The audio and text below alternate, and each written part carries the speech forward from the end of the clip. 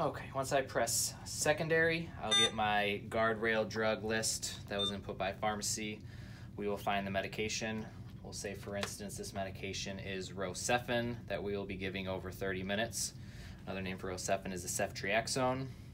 So we'll go over to our alphabet here, and we will find C. We will page down until we find ceftriaxone. Press there. And then it has preset dosage and mLs. So let's go ahead and say we're going to give 2 grams of ceftriaxone in a 50 ml bag. Next screen will then confirm, are we giving 2 grams in 50 mLs? We will say yes. Again, confirming our drug amount is 2 grams, our diluent volume is 50 mLs, and our dose is the 2 grams. We will hit next. Then we want to calculate our rate. So we will do our dosage calculation, confirm it on our IV bag, go into rate volume. We will go ahead and press the rate here. And we are going to give 50 mLs, and the doctor wants us to give it in over 30 minutes. So to do that, we do our calculation. It'll be running at 100 mLs an hour. So we have our rate, our volume to be infused, and our time to be infused right there. So then I have options for pause, setup, or start. I have now confirmed my order, confirmed my bag. I can go ahead and press start.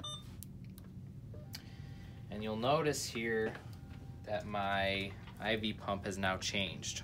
Our previous rate for our continuous fluids was 125 milliliters an hour. We are now giving 2 grams of our secondary infusion.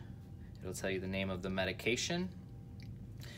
You want to make sure that you unclamp your roller clamp and visualize your secondary medication dripping into the chamber. The Alaris pump will recognize when the prescribed volume of the secondary infusion has been completed, and it will automatically transfer back to your continuous rate at 125 milliliters an hour.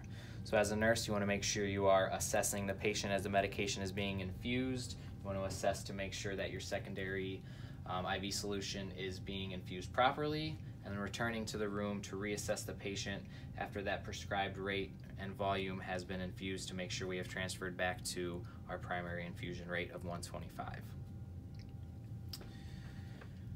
Some things to remember before leaving the room: we want to make sure we label correctly with the date or day that the tubing needs to be changed. Remember, our secondary infusion tubing, if it stays connected to our primary line, is good for 96 hours. If you are using your secondary tubing intermittently and you will be disconnecting from the primary line, maybe you have another antibiotic that needs to be given later on in the day. If we disconnect from our primary line, our secondary tubing is now only good for 24 hours. So making sure we're labeling appropriately with the date or day that the tubing needs to be changed. If you are going to disconnect the secondary tubing from the primary line, you want to make sure you have a IV tubing cap with you. So we'll go ahead and pretend our secondary infusion has completed. We will make sure we close our roller clamp. We want this to continue running at our primary rate.